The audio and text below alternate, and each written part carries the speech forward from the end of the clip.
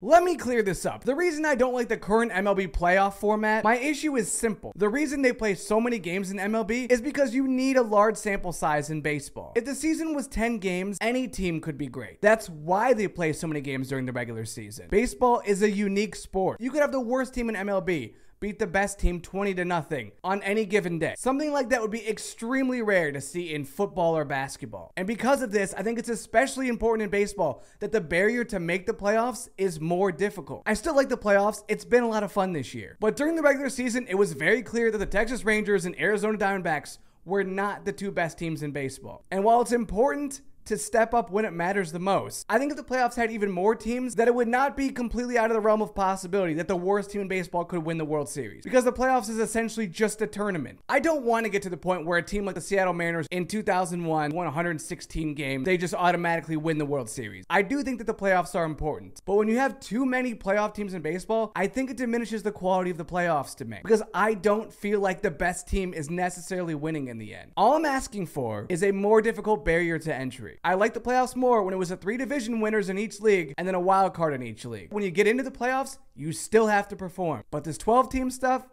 I'm not a fan.